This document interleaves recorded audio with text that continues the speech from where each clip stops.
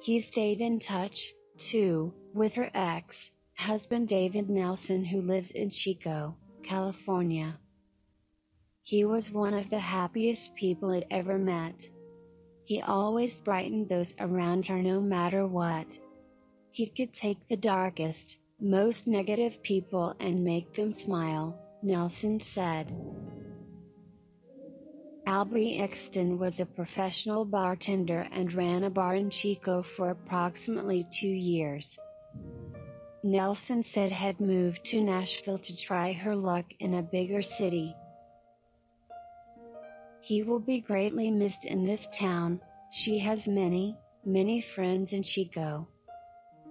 As a local minor celebrity, he said he leaves behind many people who mourn her.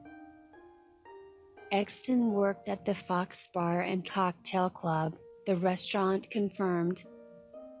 Our family at the Fox is devastated over the passing of our friends Albry Exton and Mike Dolphy. Albry was a talented and inspired bartender, but more importantly, she was a bright light and a truly wonderful person. He will be sorely missed by everyone who was lucky enough to know her.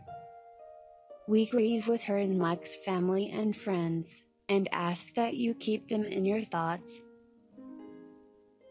Albry, thank you for sharing your gifts with us and allowing us the collective privilege to call you a FR, and we love you, and we hope you and Mike are together and at peace. Michael Dolfini, 36, and Albry Exton, 33, were fatally injured by debris near the intersection of McFerrin Avenue and Main Street around 1 am Tuesday.